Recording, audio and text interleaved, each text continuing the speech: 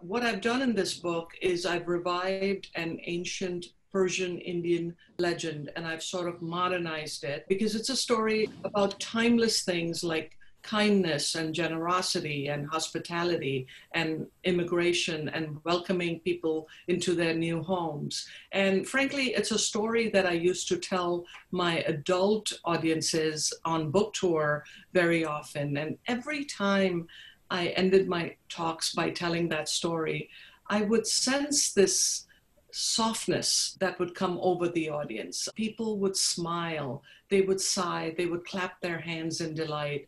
It was clearly a story that worked with adult audiences. And then one day I woke up and I thought, my goodness, I think I've been telling the story to the wrong audience, because the people who really need to hear the story, who I imagine will truly get the meaning of the story and respond to it, are children. And that same afternoon, I sat and I wrote Sugar and Milk. Sugar and Milk begins by this young child coming to America to stay with her aunt and uncle. We don't know why. All we know is that she's terribly homesick and she has no friends in this new country. And then one day, Auntie says, let's go for a walk. And they do. And while they're walking, Auntie tells her about this ancient legend. And this is a story about how people from what used to be Persia arrived in India.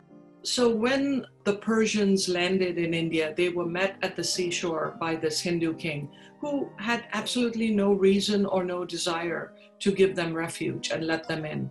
But of course, there was a language barrier. So the story goes that the king asked one of his men to bring him an empty glass. And he proceeded to fill it all the way to the top with milk.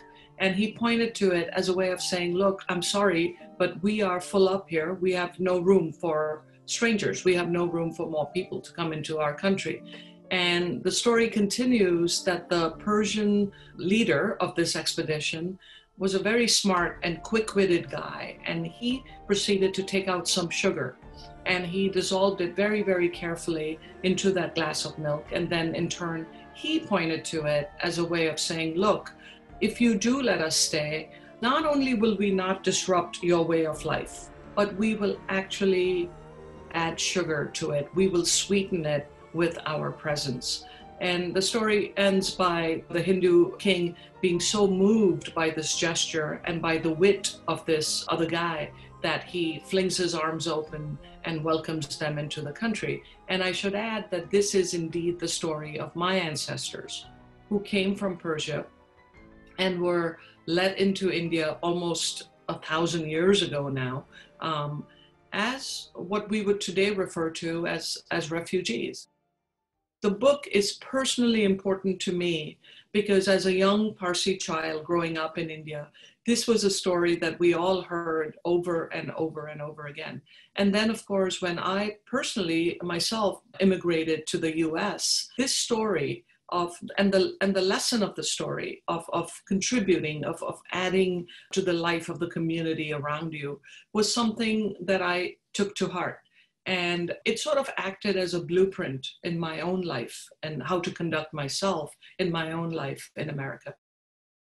The difference that I have seen in this country between when I came here as a grad student in the early 80s and the kind of welcoming country that I found, the friendliness, the hospitality, just everything that we treasure and value and love about America was on display.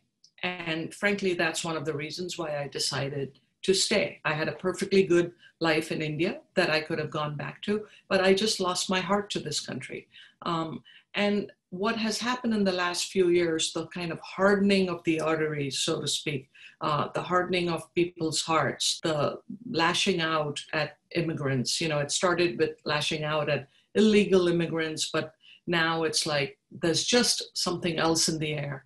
And I thought if there was ever a moment to retell a story about kindness and goodness and the benefits that both sides get when cultures intermingle with one another, something that I believe in very strongly. I mean, I just felt like this was the right moment to tell this story. And maybe, just maybe, by learning something about a different culture and about a very ancient people, it might help people move forward, which we absolutely need to do in this country.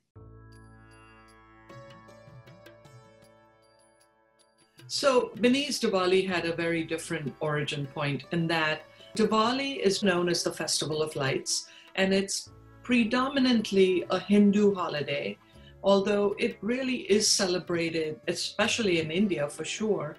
It's, we were not Hindu, but we celebrated Diwali as happily as anyone else did, because I grew up in this very secular neighborhood and this very secular city at the time.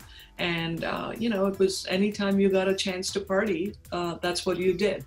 So Diwali has always had a special place. It's a very visually beautiful holiday also.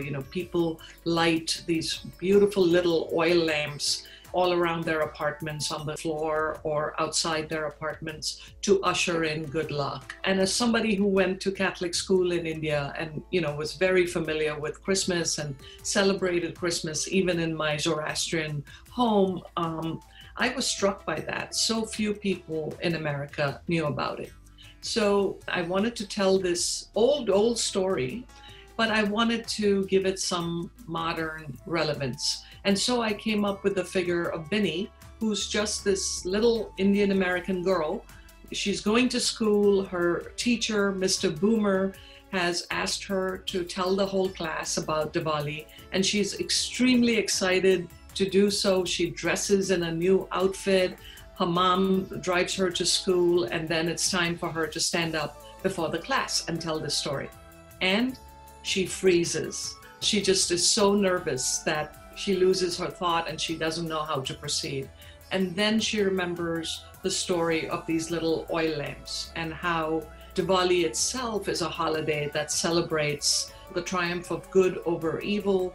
And this gives her the courage to control her own fears and her own stage fright and stand before the class and tell this story. So it's a story within a story.